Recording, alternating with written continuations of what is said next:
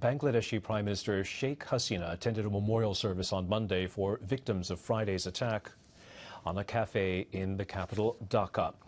22 people were killed, including 2 police officers, in a standoff between terrorists and security forces. Officials and the media are going to great pains to discover how educated sons of wealthy families turned into jihadists.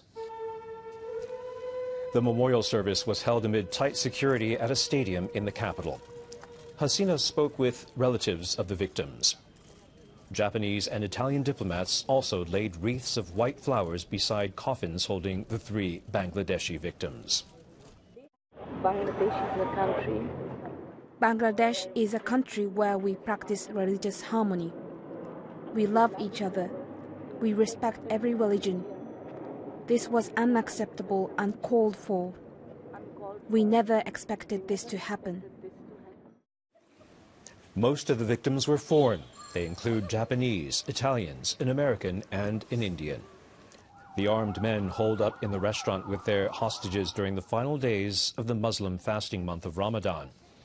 Survivors say they were asked to recite verses from the Quran. Those who couldn't were executed. The siege ended after around 100 commandos stormed the building. Investigators are questioning the lone surviving attacker.